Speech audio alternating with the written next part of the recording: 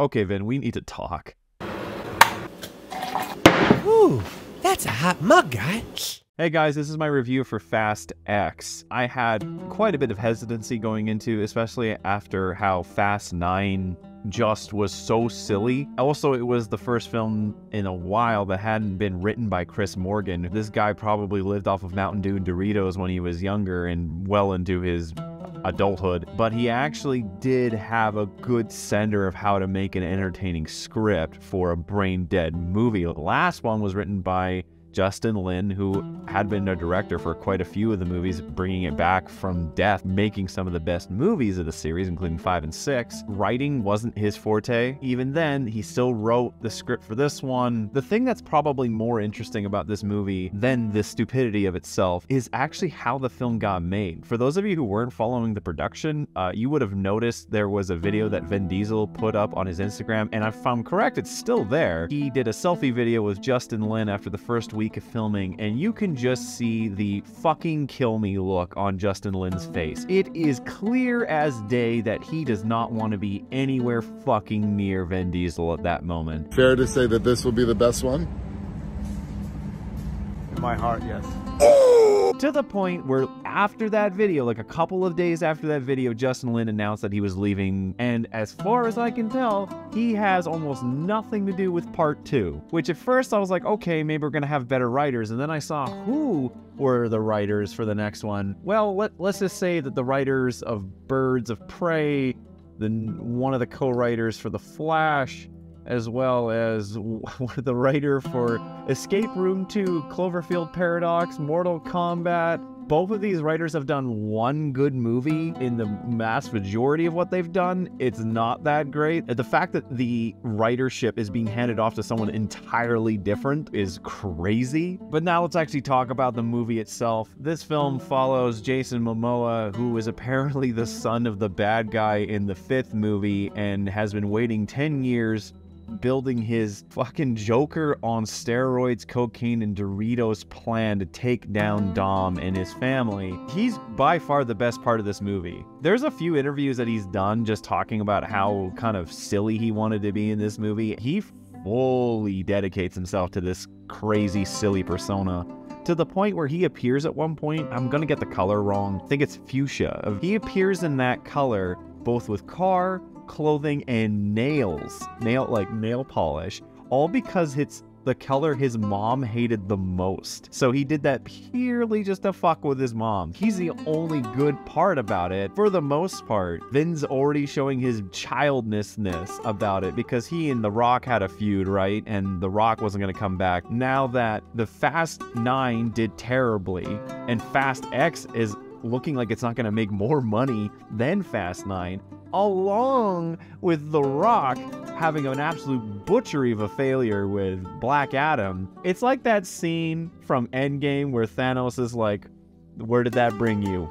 Back to me? But it's both of them saying it to each other at the same fucking time because neither of these two can get their egos out of the way. The film starts off with them going to Rome with this mission being run by Roman, who Tyrese Gibson is just fully enveloped the I'm an idiot kind of persona. To be honest, the rest of the crew doesn't matter after the first 30 minutes because that's when Jason Momoa begins his craziness, and then there's this globe trotting of what they've got to do, all the while Michelle Rodriguez is captured by the agency because for some reason, despite the fact that Scott Eastwood is there, the agency now is like, oh yeah, these guys are all bad. So this is kind of like a Tom Cruise Mission Impossible element 2 now. Overall, probably the part that's the most discerning about the whole film is just its complete dip into CG. Now, I'm not saying that these movies were condoned for their realism, but at least for the most part, if they can try and do it for real, they do it. There's a lot of CG elements in this, especially with the big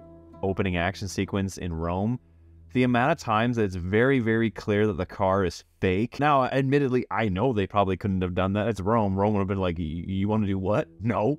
Considering this movie had a huge budget. I heard something around 300 million. Don't quote me on that. It really doesn't show when it comes to the amount of special effects. Certain sequences, yes. Certain sequences, no. There's a bit at the end that just is the dumbest thing of the whole movie. Honestly, they really toned it back in terms of the silliness, probably because of the amount of criticism they got for the last movie. Like, for fuck's sakes, they went into space. There's a sequence involving a dam, and I thought, you know what?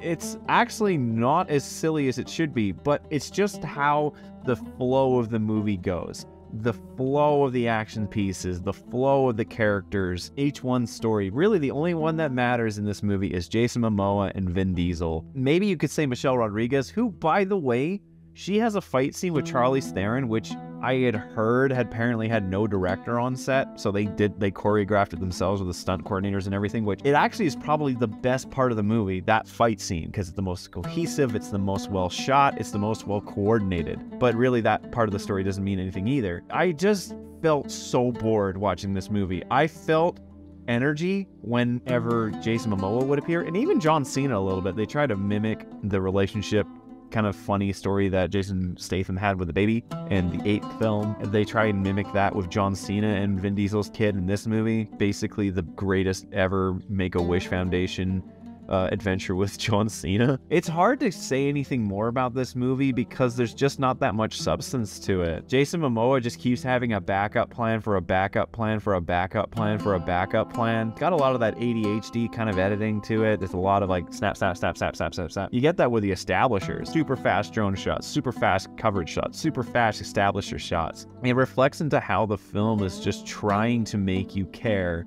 But the fact that it's 2.5 hours long almost, with nowhere near enough substance to actually warrant that amount of time spent, that's probably the most crucial killer to this film. And I'm very curious to see how the second one goes, because I know Vin was talking about, oh, we're going to try and split into 3. Fuck that they are. Universal's probably absolutely teething right now that this movie has not made as much money as it has. It's barely going to be a fucking profit. But the fact that they've brought a lot of people back, even more fucking people back for the last one, which I guarantee you part 2 is the last one. I bet you the only person who thinks it's going to be 3 is Vin. But in the end, my final rating for Fast X, it's a 3 out of 7. But that's a very generous 3 out of 7. A huge point of that is just Jason Momoa. I just want this series to end. I'm done. And I'm very curious to see what the behind the scenes is for part 2, because if it's anything as dramatic as it was for this movie, that will probably be much better than the film itself. Anyways, guys, I hope you enjoyed this review. If you did, leave a like, and if you're interested in more, subscribe. Have you seen this movie yet? What did you think about it? Are you at all excited for the next one? Let me know in the comments below. Until then, guys, see y'all next time.